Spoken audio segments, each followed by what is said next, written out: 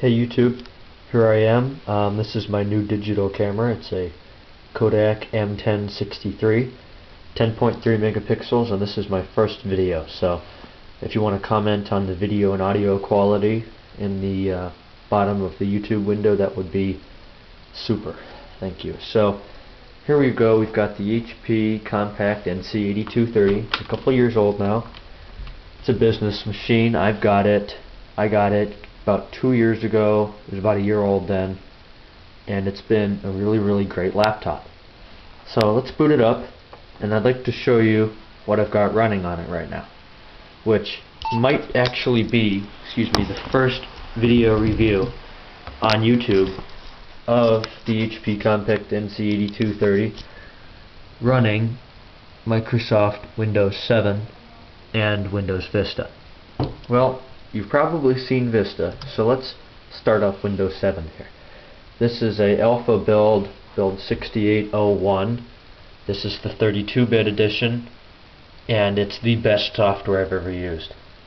My friend has it too, and he says that it's very slow, and he doesn't like it. He said he ran tests against Vista, PC Mark 05, I think, and he said Vista scored a lot better. Well, I have not run those tests, but from everyday computering, Windows 7 is about twice as fast. And as you can see, the boot up speed is pretty good here. I'll just go over a couple specs of this machine. It's got 2 gig of DDR2, 800 megahertz RAM.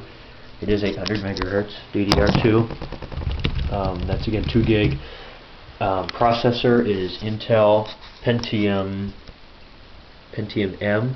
Yeah, Pentium M 750 of 1.86 gigahertz, L2 2 meg cache.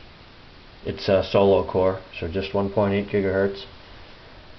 And the hard drive is aftermarket. It is Western Digital Scorpio 120 gig, 5400 RPM, and it's a pretty good hard disk.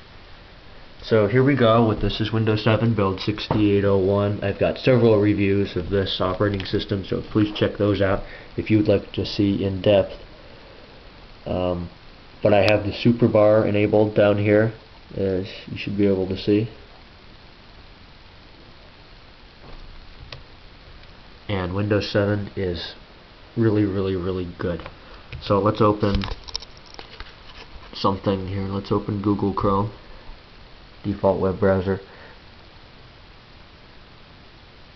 and then if we go down to the bottom right hand corner, there's that little place there that kind of looks like the start menu didn't go over to the end of the screen. Well, it did. If you highlight that, it takes you to your desktop. It makes the window transparent. Just mouse over it, don't click it. Or if you click it, then it'll just minimize that, and then you're down in your desktop. By the way, this machine only has a 64 meg video card, and it runs Windows Aero better than my 128 meg video card and my HP Pavilion DV6809WM. And I really do like this video card. Everything's transparent up there. Let's open up, what is this, Windows Mobility Center. You can definitely see that it is transparent, and it's not even slow at all. If we go open Windows Experience Index, it did not score very well. If you can see that, it's a 2.1. Well, that's way out of focus, sorry. But the processor didn't even score that well either. I think it's a 3.8. Yeah, it's a 3.8. Boy, can't see that at all, I'm sorry. Well, processor's a 3.8, RAM is a 4.4, graphics 2.1, gaming graphics surprisingly a 3.8, and the primary hard disk is a 5.2 because it is newer, and it's a pretty good hard drive. So this thing runs Windows 7 really well, and if anybody has this, you'll be glad to know that you'll be definitely able to run Windows 7 on it, providing they don't make a whole lot of changes between this copy and whatever's going to be the final release of it in about a year. And this is real. I did not spend 3 hours in Photoshop modding Vista or something. Now let's go boot Vista, and you'll notice that Vista is a lot slower. Aero, obviously, it still works, but I really used to be a Vista fanboy, and not anymore. since I've been using this. I have a ThinkPad Z61T. I run 7 on that. It's twice as fast as running Vista, and Vista really looks like crap now that I'm used to 7. Vista's not as transparent as 7, and I really don't like it. So now let's boot Windows Vista here. And the first thing you're going to notice is the boot time is a bit longer.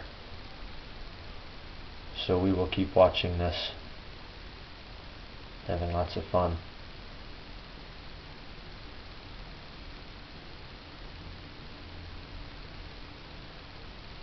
It isn't as bad. I had a Dell Latitude C610, and I actually got Windows Vista on that. 256 meg of RAM, Pentium 3, 1 gigahertz, 20 gig, 4200 or 4800 RPM hard drive, and it ran, but obviously it was really slow.